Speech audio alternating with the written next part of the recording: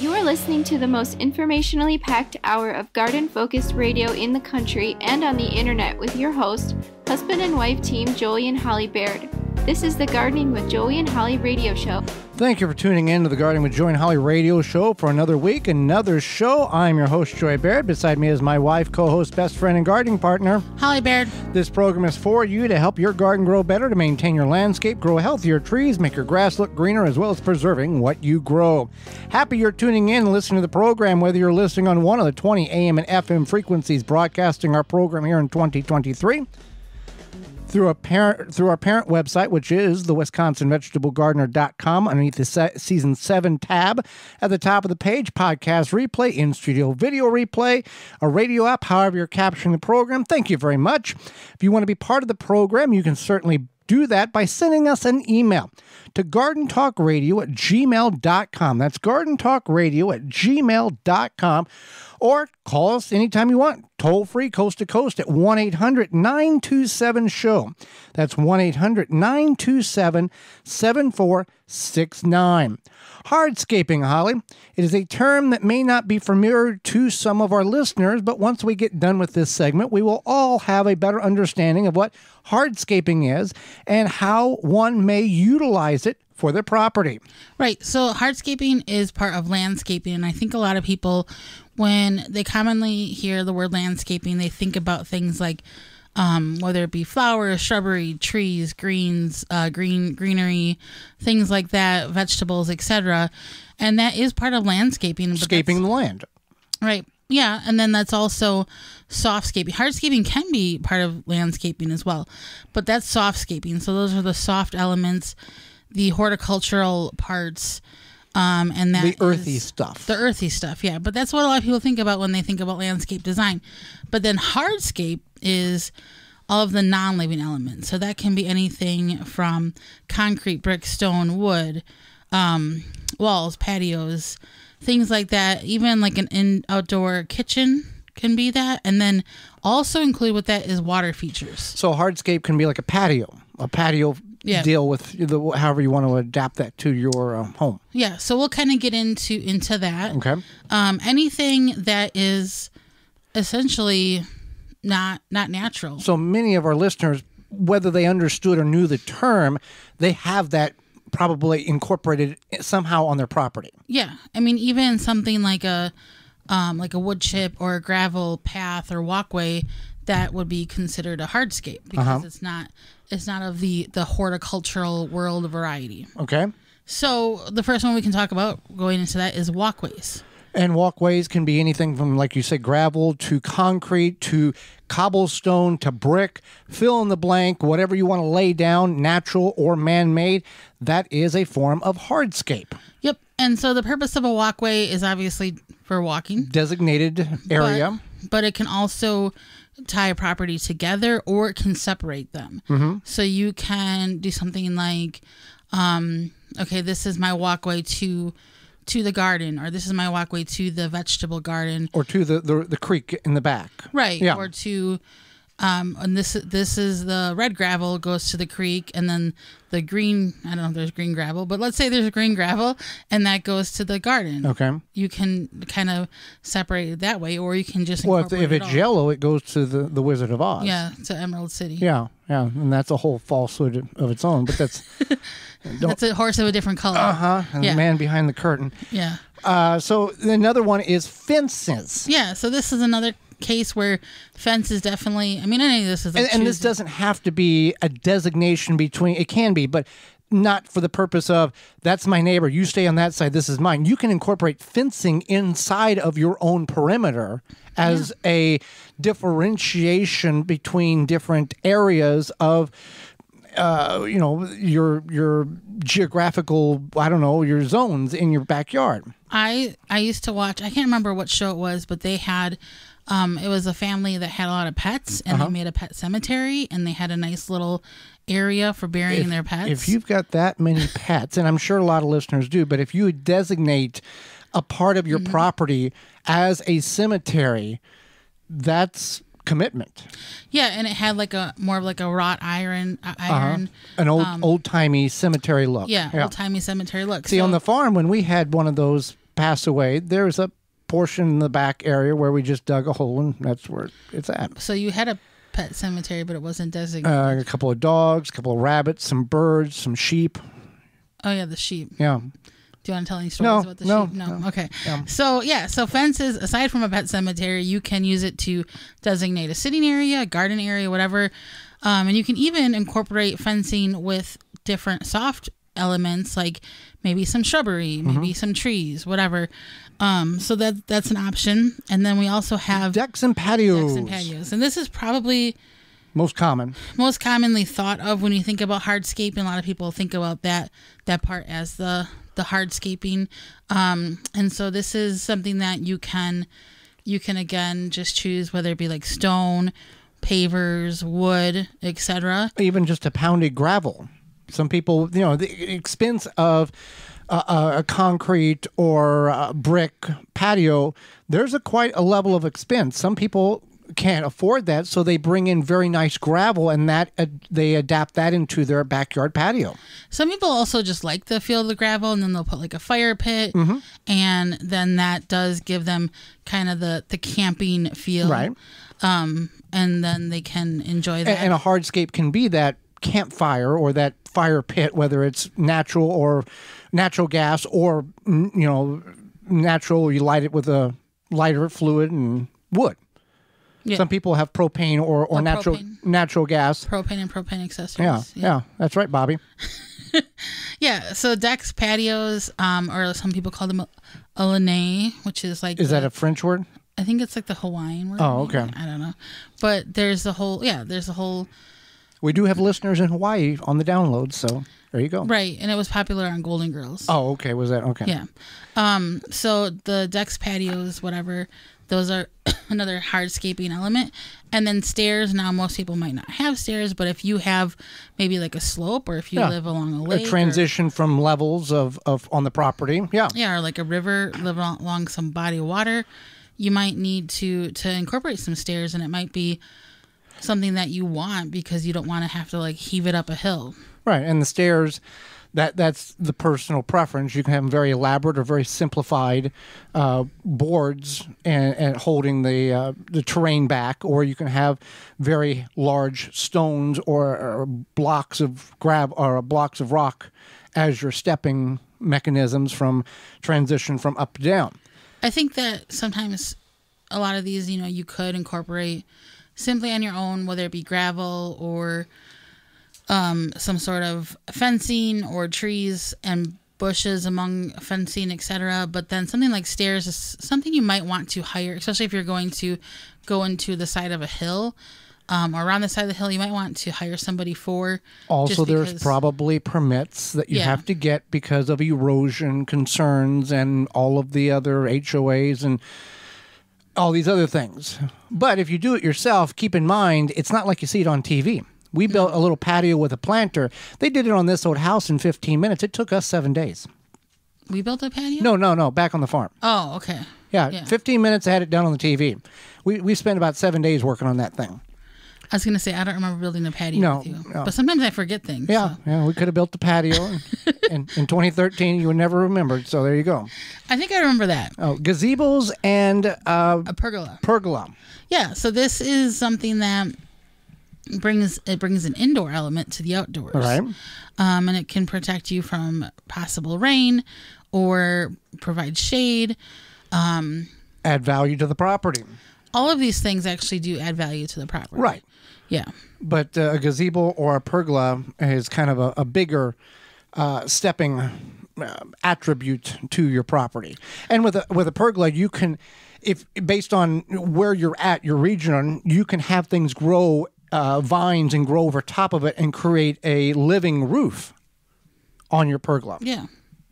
And you could even do, this isn't mentioned here, but I think it's part of hardscaping would be a small greenhouse or like an entertainment greenhouse. I can't imagine how that's not, because it is a hard... It's a permanent fixture. Yeah, it's a permanent fixture. Or just, if you do have a greenhouse, maybe use it in the spring for your plants, but then the rest of the year use it for... Well, in the fall, it'd be a gathering spot. In the Midwest, Wisconsin Greenhouse Company, they do fabulous work on very eye-pleasing greenhouse features. Yeah, absolutely. Can check them out. So then there's arbors. So arbors are, you might think, do you mean trees? No, arbors are basically like, I can't think of the word. Pergola. Like an arch. Yeah, like an arch. A pergola is typically 4 poles in most instances with a slanted roof or a slanted wood that goes high point to low. Arbors are more smaller and have a typically arch perspective that would go over a walkway. How do you know so much about pergolas? Why does that matter to you? Because it's weird. It's weird that I know what we're talking about. Yeah, like I didn't know that you knew about pergolas. Okay. Yeah. Well, I don't know. you didn't remember doing a patio in 2013, so well, checkmate there. Do you have a pergola somewhere that you're not talking about? But we're just trying to draw a picture in the listener's mind of what a pergola and an arbors are. Okay. Because they're very different, and cost is very different as well. Oh yeah, I'm sure. But an arch is something that you may see leading into a fenced-in flower garden or a rose garden. So that's what I envision an arch, and having climbing roses over top of that archway as you're walking through the white picket fence. Right. Okay. Yeah. White picket fence. Well, I don't know. Did you want to like draw a plan up? Or? No, I'm just saying. All right. So yeah, go ahead. So we have those, and then an outdoor kitchen. I think you can kind of figure that out. It would be something where you have your grill space, and then you can get elaborate. Have a refrigerator underneath the cook area. That's. But that's also part of hardscaping, and a lot of times people do get elaborate with them. And they are very pretty. And especially in the northern portions of the United States, where you've got about 3.5 months of really nice weather, and people utilize every moment they can outside. They don't cook inside. They go outside every moment that they can and create, the outdoor kitchen dining experience because of the long, cold winters that we experience up here. Absolutely. It's the, we're going to have dinner on the deck tonight, and that's perfectly fine. What also is perfectly fine is what Walton's Incorporated has to offer for you, whether you are a camper or a kitchen cook or a butcher. Spices, seasoning tools, and everything in between, except for the meat. Yeah, they have equipment, seasoning, supplies to make sausage, jerky, and any other meat product your way to your high standards. You want to make snack sticks that people will actually like. Walton's created meatgistics.com, an informational site to help you make the best finished product. They even have a full line of meat grinders, mixers, sausage stuffers to help you go from animal to edible. Walton's everything but the meat. That's waltonsinc.com or meatgistics.com.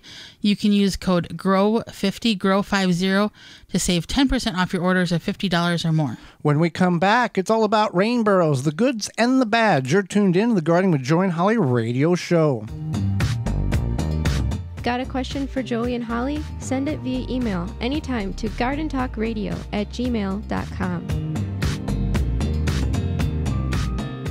Grip 6 produces American-made products with sleek designs and quality materials. Based and manufactured in Utah, they have high-quality and durable products that last a lifetime. They're built beyond tough. Their wool socks come from Rocky Mountain source materials, are soft and comfortable, keep your feet warm and dry, and come with a lifetime guarantee. Even for the most sensitive toes, these socks are made for everyone. High-quality wool socks make a huge difference for happy feet. They fit in with all the many things you do from around the house to the outdoors and beyond. They are comfortable and long-lasting. These socks are great for gardening because they keep your feet so comfortable no matter the conditions outside. It's hard to overstate how amazing these feel to have warm, dry feet as you work in your garden. Designed and manufactured in-house for the best results and quality every time. When you purchase from Grip 6, you're supporting long life cycle products and American-made manufacturing. Check out their belts, wallets, and socks at grip6.com. Use coupon code RADIO15 to save 15% off your order at grip6.com. Fleet Farm's Garden Center is now open.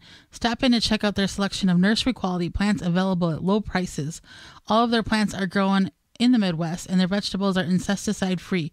Choose from annuals, perennials, shrubs, trees, and more. Plus, take care of your lawn with grass seed fertilizers, lawnmowers, and string trimmers. Get everything you need to keep your yard looking great at Fleet Farm, your lawn and garden headquarters. Chapin has the tools for planting your garden and keeping it growing all season long. Whether your garden is big or small, Chapin has sprayers and spreaders for fertilizing, weed, and pest control. watering, and seeding. You can find Chapin products at your local hardware store, big box retailer. You may visit them also online at chapinmfg.com to learn more and buy online. We know that you appreciate the value of a beautifully landscaped yard, but tackling such a project yourself can seem way too complicated, right? Bloomin' Easy Plants are the answer. Their plants are low maintenance and offer exceptional beauty and color for your yard. Plus, they offer free seasonal care reminders with simple how-to videos tailored to the plants that you choose. With Bloomin' Easy on your side, creating the yard that you've always wanted becomes as easy as plant, water, and relax. Check them out at your local garden center or by visiting bloomineasyplants.com. Mantis tillers, the premium long-lasting gas-powered tillers, are the perfect solution for any garden. This Mantis machine is available with 2 or 4 cycle engines with a 19-inch or 16-inch tilling width. Your DIY companion in your garden and your lawn converts easily for edging, aerating, and more with optional attachments. Find details at mantis.com. Goodbye biting bugs and plant invaders. No More Bugs by Naturally Green Products is your answer. A product pioneered by the USDA in 14 years in business, No More Bugs has been a favorite by consumers across the country. More than a repellent, it is safe for you, your plants, pets, and home. Visit nomorebugs.net. Free shipping on orders over $50. Use code FREESHIP4ME. Make watering easy. DripWorks provides quality drip irrigation supplies and equipment to gardeners just like you for all your growing needs across the U.S. and Canada. Purchase online at dripworks.com. Dig planting holes from a comfortable standing position. Step, twist, pull, and plant. Visit ProPlugger.com. The Gardening with Joy and Holly radio show is brought to you by the following: Happy Leaf LED, Root Maker, Jung Seeds, Tree Hugger Sprinklers, Verlo Mattresses, Farmer's Defense, Pomona Universal Pectin, Natural Green Products, Mantis Tillers. Find all sponsors at the WisconsinVegetableGardener.com and thank them for their support. Welcome back to the Gardening with Joy and Holly radio show. We're going to talk about pros and cons to rain barrels. But first, a message from our good friends at Farmer's Defense. Farm and garden in the ultimate comfort, Farmer's Defense has lightweight and durable sleeves made to protect you against the elements while farming. Farmer sleeves offer unparalleled protection of arms and skin for any farmer, gardener, or outdoor worker. Say goodbye to irritated skin and sunburns in the garden. Their sleeves offer cooling comfort and protection against the elements outdoors. An alternative to thick clothing, Farmer's Defense is made of wicking material with UBF protection factor of 50+ to protect you from allergens and scratches. To find all their great products and more, visit farmersdefense.com. Well, rain barrels is a great way in order to utilize what nature provides when nature decides to provide the moisture from the sky. Now, disclaimer or asterisk to this conversation, based on where you're at, you may or may not be able to legally harvest rainwater that comes off your roof for your property. Your mileage may vary, and G. Gordon Liddy was a great talk show host, conservative talk show host in the 90s, and his famous line was, shoot it, shovel it, and shut up about it. So if you get away with it and don't tell anybody about it, you're probably better off. But we're going to talk about rain barrels, the pros and cons here. Yeah, so one of the pros is it's a great way to get additional water.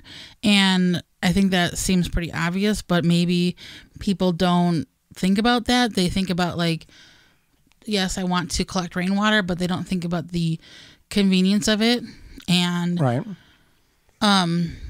That you can use a lot of creative ways to get water. And there's also, if you're like, I just don't like the look of a rain barrel, there's options. There's many options. It's not just a blue or white barrel that you shove in the corner of your home or outside of your home to capture the rain off the gutter. There are very aesthetic pleasing types of rain barrels that if you didn't know, you would never guess it was a rain barrel. Those do come with a cost, but if you're interested in hiding it or disguising it in a way that people or you don't want to notice it, that can be done.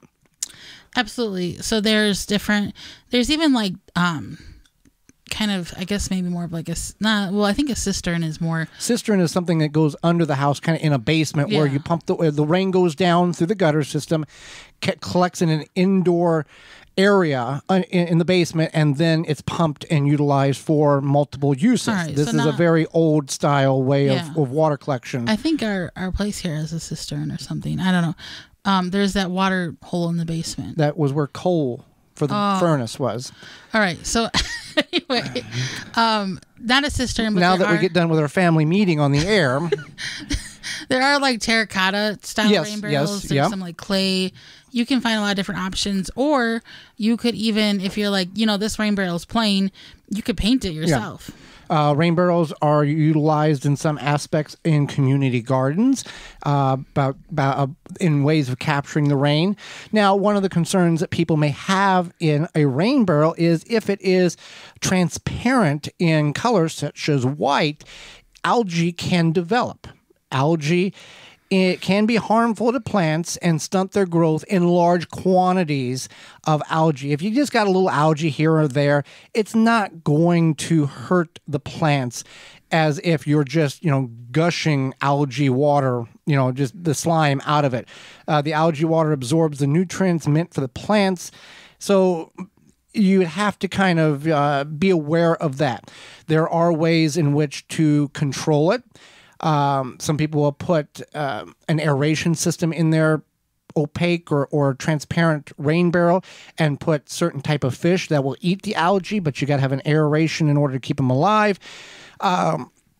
You can also, mosquitoes is a concern, so you want to make sure you keep all areas that are opened to like a downspout where it goes in, screen that off so the mosquito larvae cannot develop in there. And if done correctly, you're going to have no problems with it whatsoever. But rain barrels can be, you're looking at 20, 50, 55 gallon or larger. Right. And that's kind of going into, so talking about the algae, is that the water isn't clean enough for drinking. Yeah, it's not palatable. That's palatable. Potable. Yeah, there you go. Yeah. So word of the day. Now, you not saying that you couldn't take that water and put it through like a filter of some sort, or like a cleaner to turn into drinking Correct. Water. But the proper filtration can turn any water into drinking water. But if you do want to collect rainwater for drinking water, there might be a better way or a more efficient way to do so. If you're using it for animal hydration, this is not a concern. Animals are going to be able to drink it just fine. It's where the human aspect comes in. Yeah, you don't want to give yourself some sort of sickness. Yes. So another pro is they're great for watering the garden. Even with that algae, the algae is just basically fertilizer. In small quantities. In small quantities, yes. And the people there, if you go online and type in your search engine, water collection systems, there are some very elaborate ones that are multi-unit where it fills 8, 9, 10 barrels, and they have a pump system on it to where they can pump the water out into other areas. Some will have, what is it called, the big totes. They're like 275 gallon totes with a metal frame around it. I forget what they're called, but those people would use those as well to collect water. IBC totes, IBP, something like that, totes. But any type of barrel, if you're not buying one at a store that's designated for water capturing, and you're getting it secondhand, you want to be very aware of what was in that barrel prior to you using it. Even if you're not going to use it for drinking or watering animals, if it was used to carry motor oil or bleach or something, you don't want that to be leaching back in the water and you're watering plants with any type of that. You want to make sure whatever it was food safe and materials. Absolutely. And I did want to mention, if you're trying to figure out where to get rain barrels from, yes, you can often find them with your local municipality. You can give them a call and see if they know where to find them. It's a lot of times it's like your waste, your metropolitan waste institute. City Hall would probably be a good City start. Hall. Yep, absolutely. Or local organic stores. They might be able to point you in the right direction. Community garden head person of community garden. Right. So talking about community garden, if you are relying on rain barrel the only way to water your garden, and say you do have a community garden, that could be a problem if you're in a dry season or a drought. So you may not have enough water. You may have to incorporate, whether you bring your own water in, or if you were in a community garden situation, figuring out as a community how to get more water. So that's one thing that's a major con. And I've heard about this from people who community garden. The lack of available water. Yeah. So that's something to keep in mind. And I remember, I think we were at a talk, one person telling us something about how they had to bring in basically their own water that year. At a community garden. Yeah. Well, that's the problem, because with the community garden, there are, hey, we've got this field here. Everybody's got your little plot of land. Great. But here's some issues we've got here. You can plant anything you want above this, below this height, and don't bother this person and do this and all that. But we don't have the water. Now, I refer back to allotments over in the UK. There is multiple watering faucets in which people can, it's a communal thing. You go up and you fill your water cans up and you go water, and it's kind of a package deal. But with community gardens here in the United States, there is only so much water faucets available, and some people will take advantage of the situation and let it run and hog all the water so nobody else can have access to it. Right. And that's the Those thing. people are called jerks. And I would like to think that if you're participating in a community garden, you do want to give, you would think chance to the community, but there are just jerks everywhere, unfortunately. We're not going to focus on jerky people, but it can be a con if that is your waterway to get water. If you have issues with water, what do? We add mulch. Right, and that's a good point. Is adding the mulch can help keep the soil. It's not going to fix, but it's going to greatly reduce the amount of moisture that is needed, and that may allow you to stretch to the next time it rains. Right, and I just wanted to plug Tree Diaper here. Tree Diaper. Because that is a way to water without having to have water. Right. Naturally absorbs the water when it rains or you water it, and releases it as the soil needs it over 30 days. You can use code GARDEN15 to save 15% at checkout at treediaper.com. All coupon codes you hear on the program, if you can't capture them because you're in the car or you just can't write it down, our parent website, the Wisconsin Vegetable Gardener.com, under the Money tab at the top of the page is where you're going to find all the coupon codes.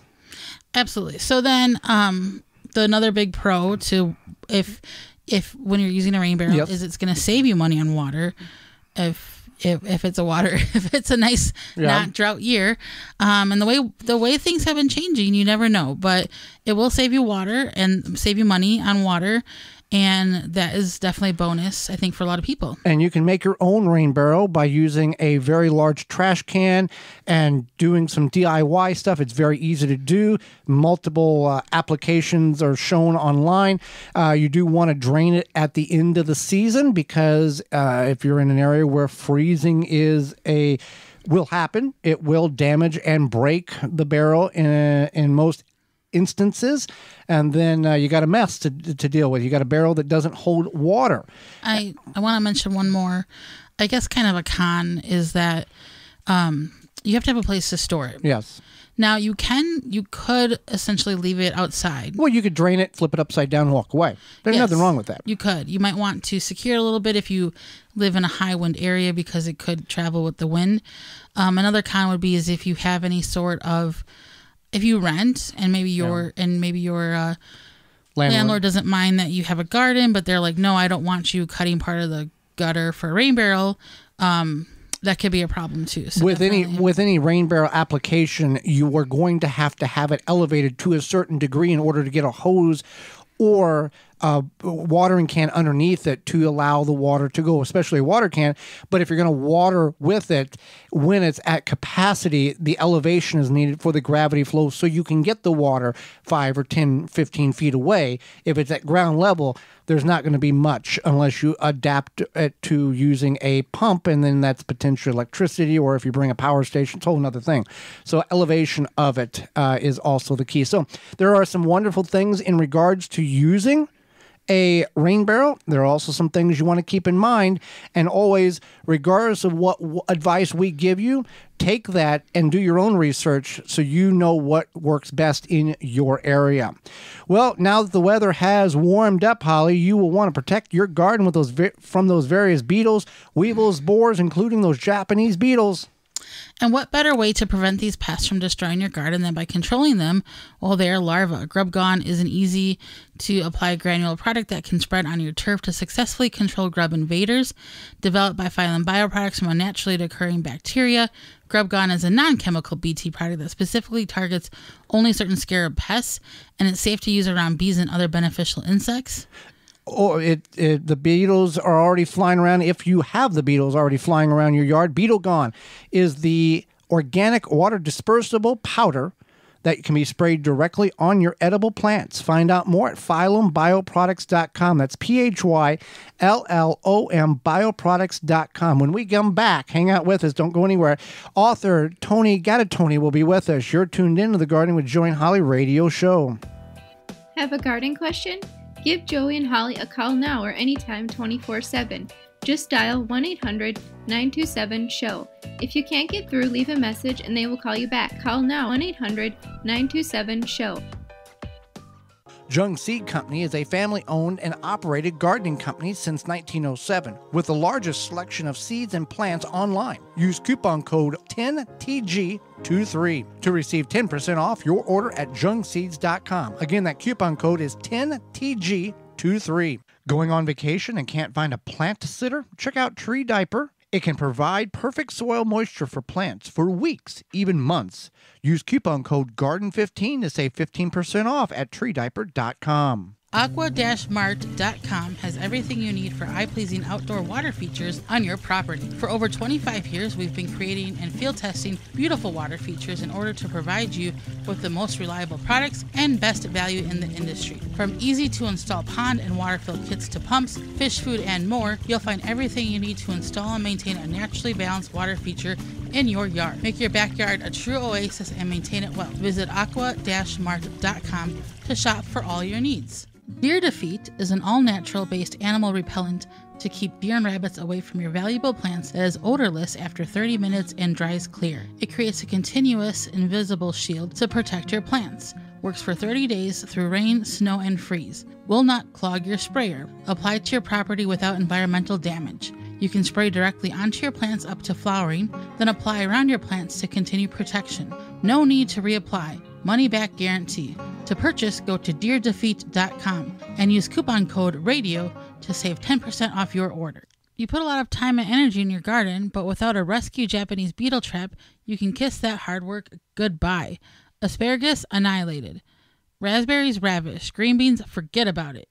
Get those little invasive pests out of your garden and send them where they belong inside a rescue Japanese beetle trap. Now with available refill lures, rescue Japanese beetle traps can be used for multiple seasons. They're made in the USA by the makers of the popular Rescue, Fly, and Yellow Jacket traps. Learn more at rescue.com. That's RESCUE.com. You know what's different about Verlo mattress? Everything. Like no price gouging, no shenanigans, none of the shady dealings of other mattress chains and furniture stores that overcharge for virtually the same mattress. The ripoff stops here. Verlo makes every mattress they sell, so you get better quality, lower prices, and a lifetime comfort guarantee. Because at the end of the day, you don't deserve shenanigans, you deserve a good night's sleep. Wake up, sleep better. Verlo. Hi, I'm Russell Taylor with Live Earth Products. I'm a soil health expert here to help you. Live Earth Products specializes in soil conditioners and fertilizers that will help you build healthy and vibrant flower and vegetable gardens. As our name describes, Live Earth means healthy soils. Live Earth products are humic and fulvic soil amendments and are all natural, organic, and directly from our family mine in Utah. Live Earth products are easy to apply and the results will blossom right before your eyes. Live Earth products can be applied throughout the growing season. So pick up Live Earth Humate Soil Conditioner and Liquid 6 Humic Acid at your local garden center or on Amazon. Also available through our website, liveearth.com. That's LIVEARTH.com. Live Earth, here to bring vitality to life in your garden. The Gardening with Joy and Holly radio show is brought to you by the following: Chapin Manufacturing Incorporated, Aqua-Mart, Soil Savvy, Wind River Chimes, Wisconsin Greenhouse Company, Pro Plugger, Deer Defeat, Dripping Springs Oyas, Phylum Bioproducts. Find all sponsors at the WisconsinVegetableGardener.com and thank them for their support. Welcome back to the Gardening with Joy and Holly radio show. Moments away, our guest, Toni Gattone, will be with us, but first, a word from our good friends at Rise Gardens. Rise Gardens is a revolutionary hydroponic gardening system for your home. Instead of food traveling hundreds or even over 1,000 miles before it hits your plate, harvest the veggies, herbs, and greens you need for dinner tonight in the comfort of your home. No green thumb required knowledge. Gardening made easy with the Rise Gardens app. Step-by-step guidance from seed to harvest. A complete garden on a shelf. And it comes with everything you need to grow healthy and the freshest food for you and your loved ones. Fully customize your garden to your needs and preferences. For more information and get your garden, Rise Garden, visit risegardens.com. Holly, let's go to the hotline and bring in our guest for this week. Toni Gattone is known as the Resilient Gardener. She's an author, blogger, speaker, and lifelong gardener. Her book is The Lifelong Gardener, Gardening with Ease and Joy at Any Age. Welcome to the program, Toni. Thank you so much, Joey and Holly. It's a pleasure to be here with you today. Well, we look forward to speaking with you, and thank you for taking time out of your day and enlightening not only Holly and myself, but all of our listeners. So great. Yeah, thank you. So what sparked your inspiration for your seminar called You Can Garden for Life? And also, why are you known as a resilient gardener? Well, I had developed an astounding love for gardening, so I became a master gardener here in Marin County. And at graduation, we all sat around talking about ways that we were going to volunteer going forward with the information that we had learned. And I was still kind of stuck to figure out what was my area of expertise that I wanted to share with the community. And just a very short time later, my back went out in a very chronic way. And while I was recuperating, I remembered, I was looking out my window at my roses that needed to be deadheaded and realized that I couldn't get out there to do that I had to find a way to adapt.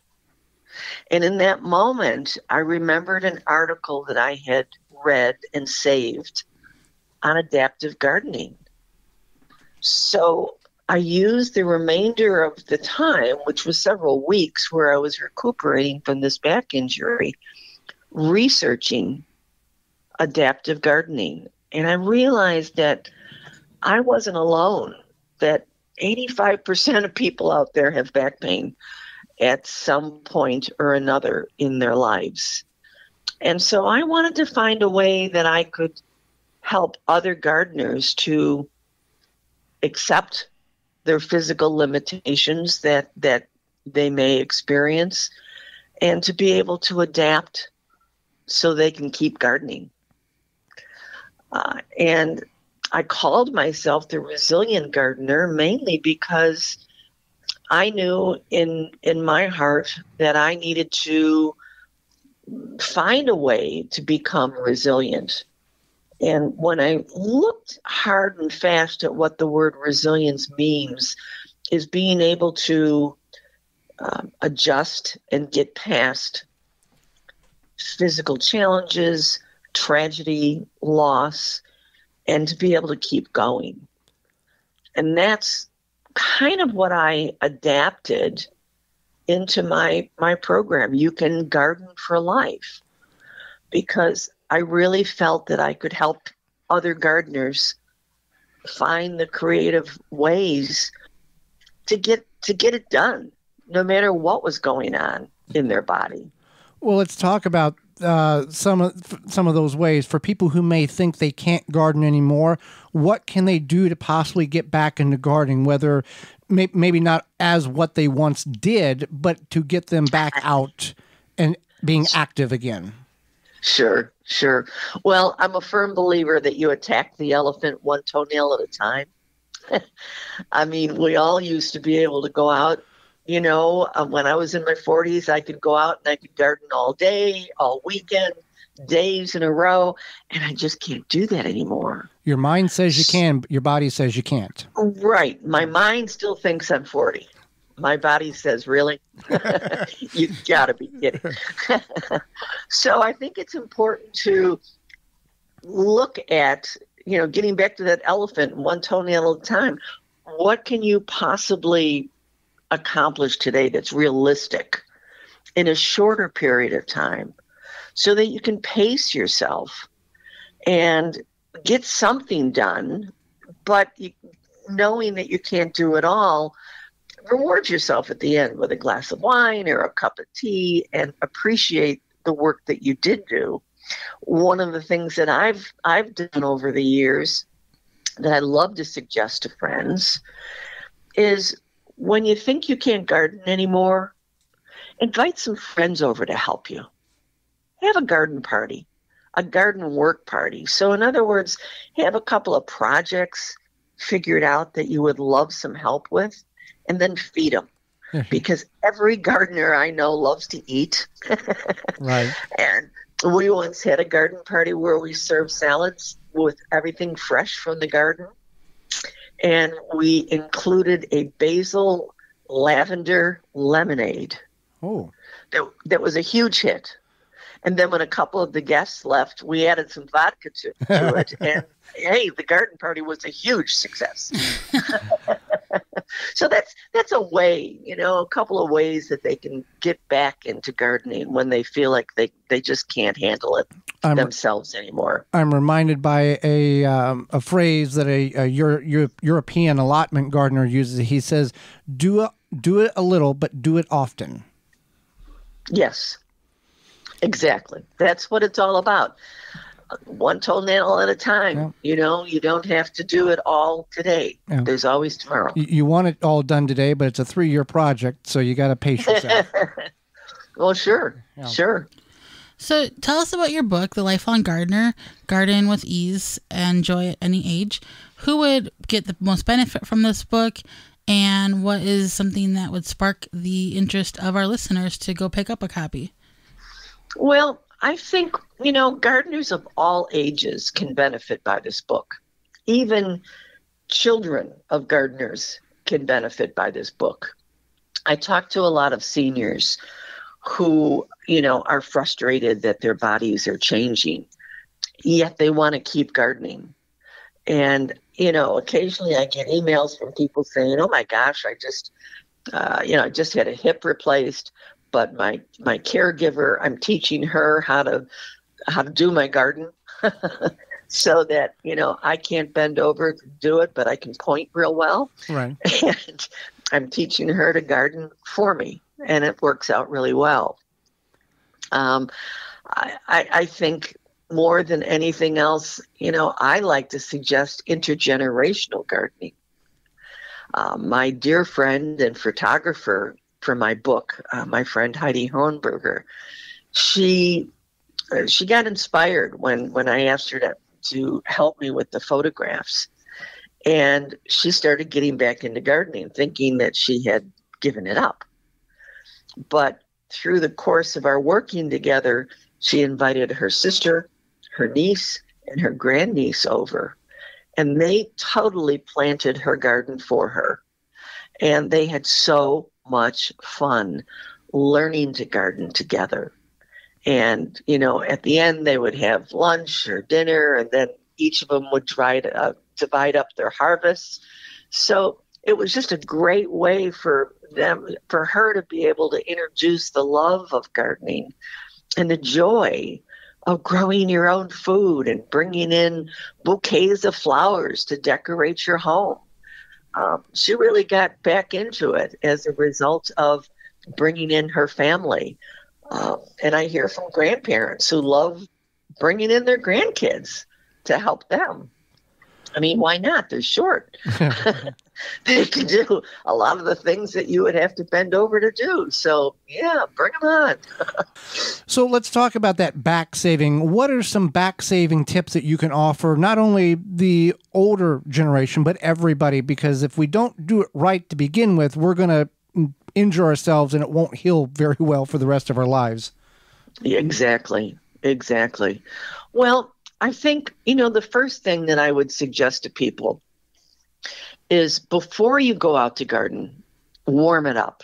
In other words, take 5 minutes, 10 minutes, do some stretching, some yoga, some Tai Chi, even turn on some rock and roll and dance for a few minutes as a means to warm up your body. So you're not stiff going out there to begin gardening. And then once you're out there, you go from warming it up to switching it up. And this is where I like to give people the 20-20-20 rule. And this was given to me by a physical therapist who happened to be in one of my seminars. And I asked her if I could use it because I think it was such sage advice, that it's the repetitive movement that we do in the garden that can cause pain. So do what you need to do, do your raking, of the leaves that keep coming down, God bless them, for like 20 minutes. And then put the rake down and maybe get down on your hands and knees if you can. Do some weeding or some planting for about 20 minutes. And then change the muscle groups again. Stand up, do some pruning of flowering shrubs. Anything you can do to switch it up so you're not doing the same repetitive movement over and over and over again. And then the third part is what I call garden up.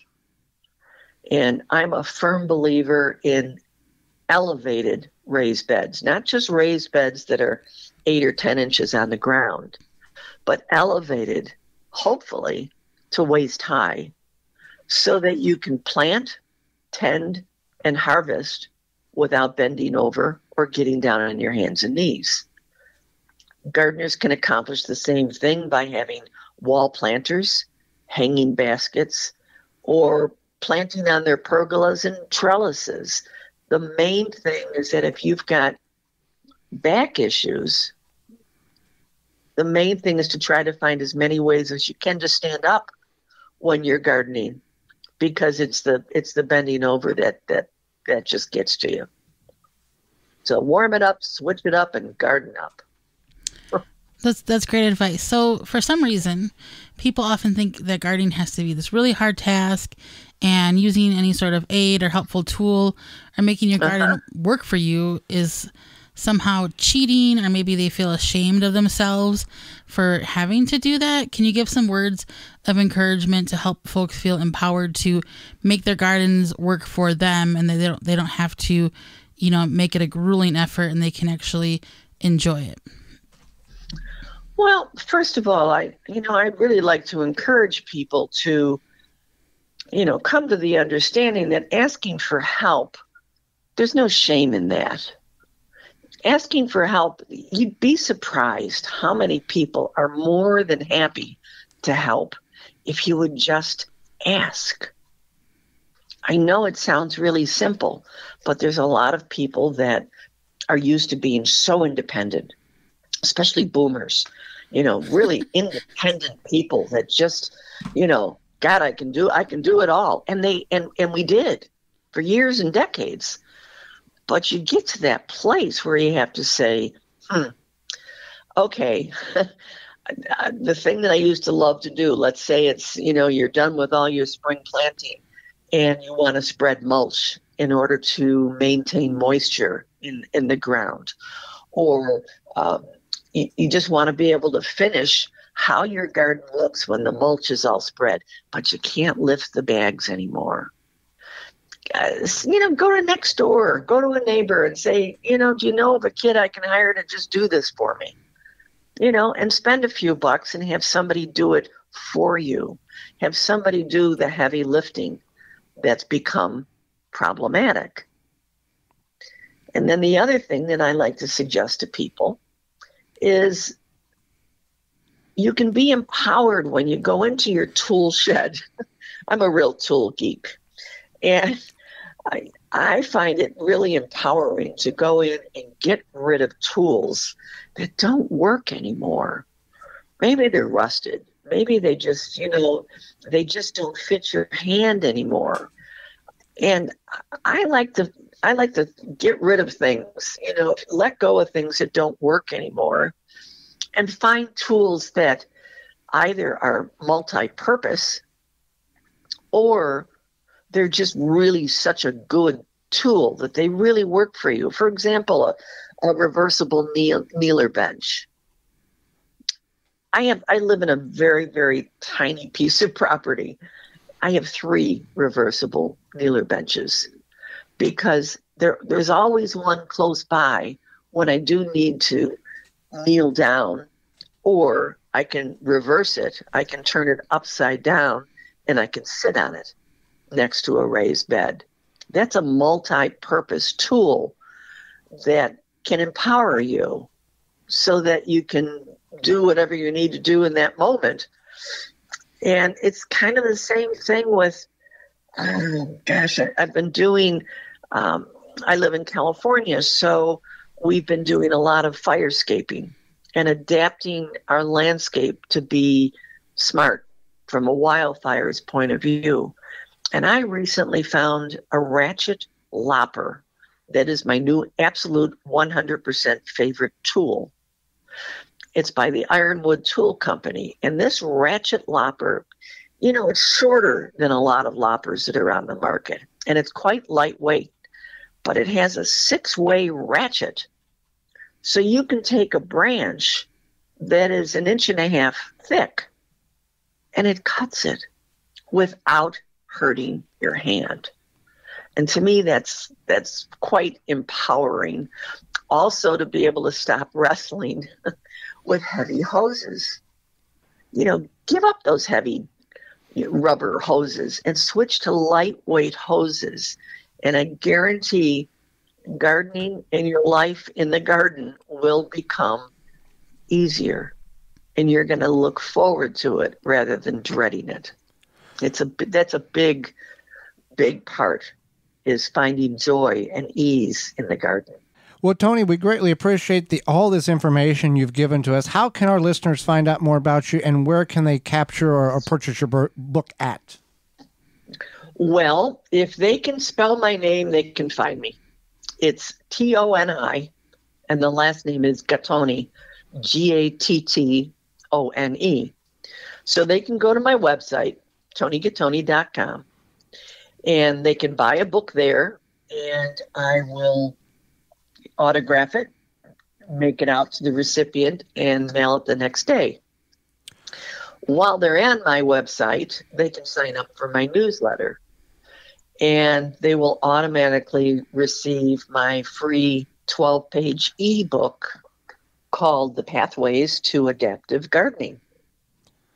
And then I also made it really simple for people to find me on social media, because all of my social media handles, like, Instagram.com, it's followed by /Toni Gattone.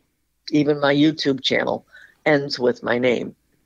So I tried making it as simple as I could for people to find me and follow me, and it seems to be working. Well, Toni, we thank you so much for the time you've offered us and the education you've provided for Holly and myself. We thank you for that. Well, thank you so much for the opportunity to spread the word. Absolutely. And when we come back, it's going to be your garden questions, our garden answers. You're tuned into the Gardening with Joey and Holly radio show. Got a question for Joey and Holly? Send it via email anytime to gardentalkradio@gmail.com. Dripping Springs Oyas clay pot irrigation solves the watering needs for gardens, bushes, new trees, and more. An ancient irrigation system we brought to America. Dripping Springs Oyas, OLLAS, on YouTube, Facebook, Instagram. Check us out. Garden like a pro in 3 easy steps and receive customized fertilizer recommendations for your garden or lawn. Soil Savvy helps you determine what nutrients your plants need to thrive. Never again over-apply nutrients they don't need. A patented process that makes you a smart gardener. To get your soil test kit, go to mysoilsavvy.com. Wind River Chimes creates a symphony in any space. Chimes that are inspired by nature and designed to make the natural world even more inspiring. Music speaks to everyone. Individually handcrafted in Virginia for over 35 years and hand-tuned for an exceptional precision and lasting beauty. Because in life, the winds of change are always moving. But no matter where they carry you, Wind River Chimes will always be the inspiring harmony. With a large selection and customization options, you will find the sound that soothes you. Visit windriverchimes.com to shop and find out more. Rootmaker starts your plants off right and keeps them going through harvest. From their seed starting trays with an innovative design that air prunes the roots to their large variety of grow bags, 1 to 60 gallons. Their products will provide you the harvest you've never seen before. Visit rootmaker.com and use coupon code RADIO23 to save 15% off your order at rootmaker.com. Tree Hugger sprinklers are the ultimate watering device for either your newly planted or established trees and shrubs. Our sprinklers open and close around the trunk of your tree and provide 360 degrees of watering. With our adjustable valve, you can direct the water to your tree's targeted saturation zone. They come in 3 sizes, 7, 11, and 15 inches. You can purchase a Tree Hugger sprinkler at your local garden center, feed store, or hardware store. Go to treehuggersprinklers.com to find a retailer close to you. Or you can buy it directly from Amazon or treehuggersprinklers.com. If you're an independent nursery, garden center, hardware store, or feed store, you will want to stock this product. Contact the good people at Tree Hugger Sprinklers and they will get you set up. Your tree's best friend. treehuggersprinklers.com. Blue Ribbon Organics, providing locally made organic compost and soil blends for gardeners, farms, landscaping, and more. To find our products nearest you, visit blueribbonorganics.com. The Gardening with Joy and Holly radio show is brought to you by the following: Dripworks, Rise Gardens, Grip 6, Bloomin' Easy, Fleet Farm, Waltons Incorporated, Blue Ribbon Organics, Tree Diaper. Find all sponsors at the WisconsinVegetableGardener.com and thank them for their support. Welcome back to the Gardening with Joy and Holly radio show. Thank you for being with us today. Time for your garden questions, our garden answers. If you've got a question, send it on over to gardentalkradio@gmail.com. That's gardentalkradio@gmail.com. Or you can give us a call at 1-800-927-SHOW, 1-800-927-7469. Leave a message if we can't get you on the air, and we'll get you the answer in which you have asked. So this question is sponsored by Fleet Farm and fleetfarm.com. How often do I water rosemary to avoid root rot in my containers? Okay, so rosemary, the problem with rosemary is if you water it too frequently, it will develop root rot, and then you got a dead plant on your hand, or your hand. So what you want to do is water rosemary generously. Soak it so the water is running out of the bottom of the pot. Wait a little bit, water it again at that same time. So trying to get the whole bulb of soil saturated. Typically, rosemary in the summer, you're going to water it once every week, and then in the spring or fall, you're going to water it about once every 2 weeks. And if it's outside, it's going to go into dormancy if you're in a climate in which it can be. It will recover and come back. It'll go into dormancy. If it's in a really cold area, you're not going to get it to come back unless you bring it indoors. And if you bring it indoors, you want to water it and keep it on the dry side, but you do want to add water to it. Keep it in a south-facing window, and you can have rosemary all winter long. Okay, great. So recently we got a rain barrel and was so excited to use it. But I've heard so much about the dangers of using rain barrel water on your veggies since it's not potable and the algae can be harmful to plants. Is there any truth to this? Or is it like maybe I should just be aware of something? Well, just be aware of it. Don't worry over small amounts of algae in your rain barrels.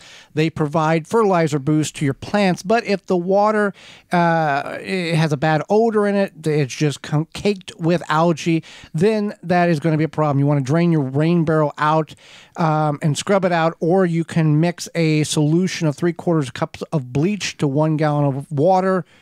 3/4 cups of bleach with 1 gallon of water, and then scrub the internal portions of that rain barrel out to get all the algae. Like we talked in the first segment, typical algae development occurs when the rain barrel is transparent and can get sunlight internally, and that's when the algae is developing. All right. One thing you can do with a zucchini, that comment came in. One thing you can do with zucchini that you didn't mention last week is make zucchini flour. It's also called Amish flour, Holly. It was troop flour.